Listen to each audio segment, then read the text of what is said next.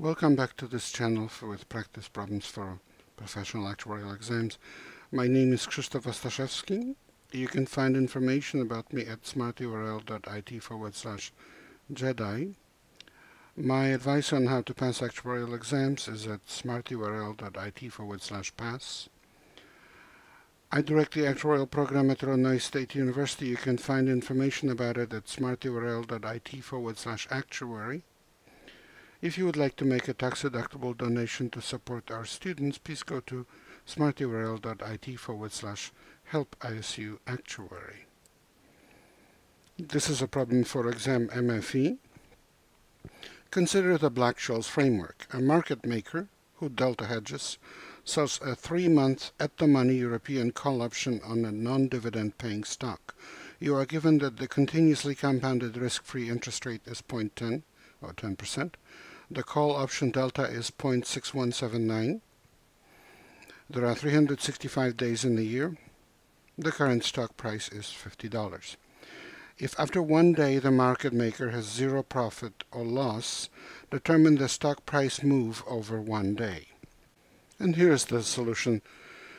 Since after 1 day the market maker has zero profit or loss, the move of the stock was by 1 standard deviation. That's actually a result that you just need to remember.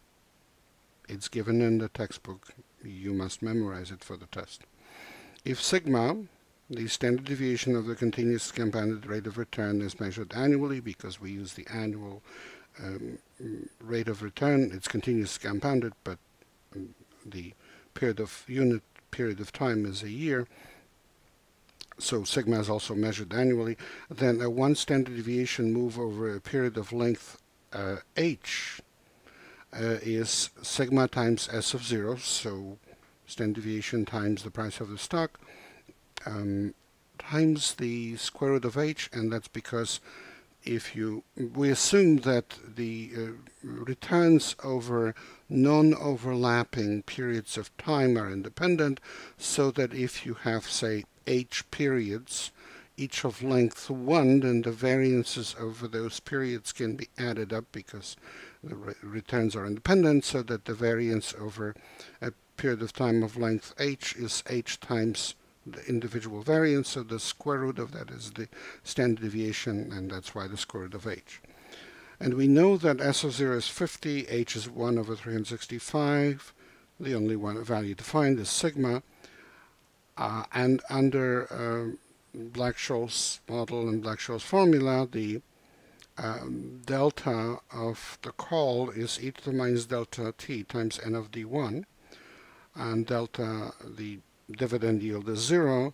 So what we have is that the delta, the derivative of the price of the call with respect to the price of the underlying, is n of d1, which is 0.6179, and then we can look it up in the table that d1 is 0.3. Well, but d1 also is, based on the Black-Scholes formula, the natural logarithm of the prepaid forward price of the stock, the ex-dividend price of the stock, divided by present value of exercise price, plus 1/2 sigma squared t over sigma square root of t. And in this case, that just ends up being, the option is at the money, so k is equal to s, so, and delta, the dividend yield, is 0. So this just ends up being r plus 1/2 sigma squared t over sigma square root of t.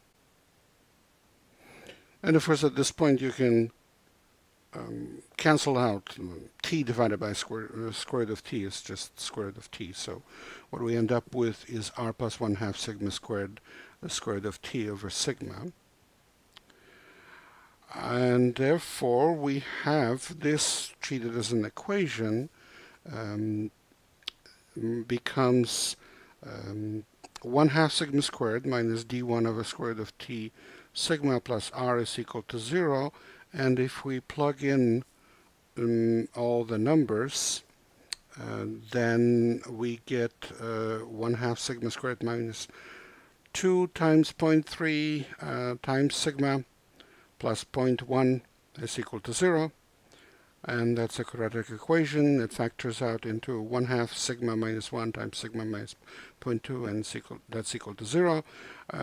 So there's two solutions. The first one is sigma equal to 1, and that's too large because it produces an answer bigger than any of the possible answers. So sigma is 0.2. Hence, the stock price move over 1 day equals sigma times S of 0 times the square root of H. So 0.2 times 50 times the square root of 1 over 365, and that's approximately 0.52, which is answer B. Maybe just a point of clarification, that quadratic equation that you see there, you have a square root of t there. T is the time until expiration of the option, which is a quarter of a year. And the square root of that is 1/2, so 1 over 1/2 is 2. That's where the 2 comes from. And of course, 0.3 is what we just calculated above as D1, to make it hopefully clear. But anyway, the answer is B, as you can see. Please remember this is copyrighted material. The problem itself comes from the Society of Actuaries. The solution is mine. So the problem belongs to the Society of Actuaries. The solution belongs to me. And all rights to the solution are reserved. Well, good luck in your studies and good luck on the test.